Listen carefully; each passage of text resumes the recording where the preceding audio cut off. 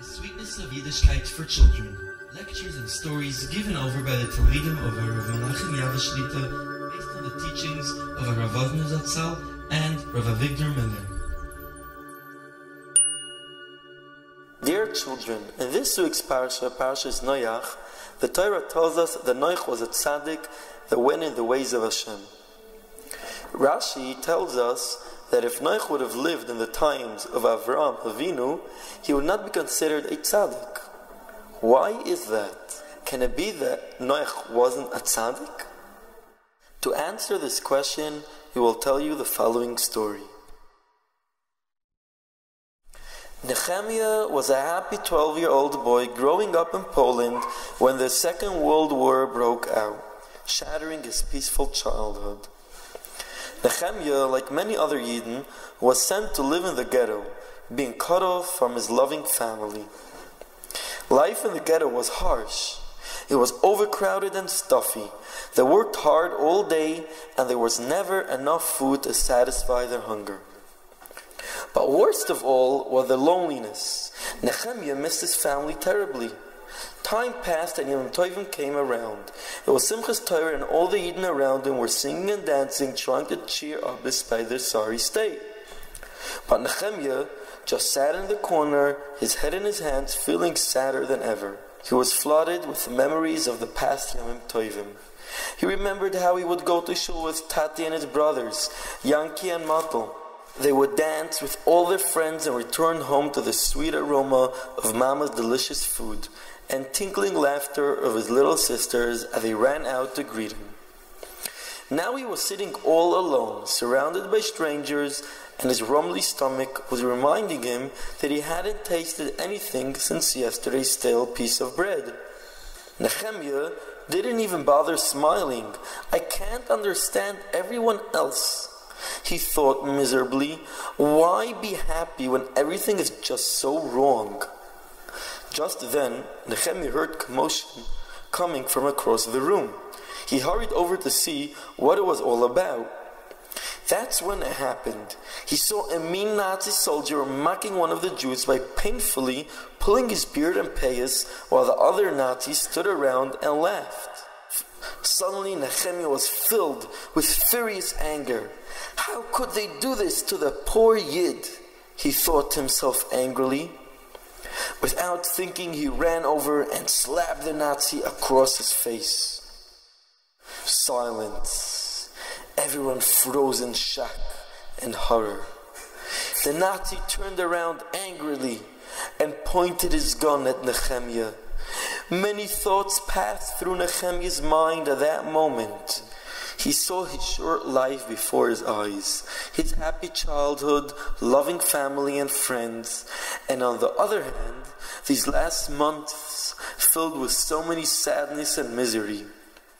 That's not how I want to finish my life, Nehemiah realized. If these minutes are all I've got left to live, I wish to make them the happiest and most joyful moments of my life. And then he began to dance. He danced and danced, remembering and thanking Hashem for all the years of life and health he had been granted. For all the happy years, loving family and good friends, he continued dancing, forgetting about all the hardships he went through the last months, forgetting about the fate that awaited him any second. Children, Nehemiah chose to see all the good that Hashem granted him since the day he was born, instead of complaining rightly about all his hardships. Stop! An angry cry escaped from the Nazi's mouth, cutting short Nehemiah's joyful dance. Stop! He continued. I see that you are happy to die. You probably wish to end your miserable life here in the ghetto. But no, I will not give you the pleasure, and therefore I will let you live and suffer. Nehemiah stopped dancing and pretended to look disappointed about his punishment, while inside his heart sang with joy. He was granted with life again. Since then, Nehemiah decided to change his attitude.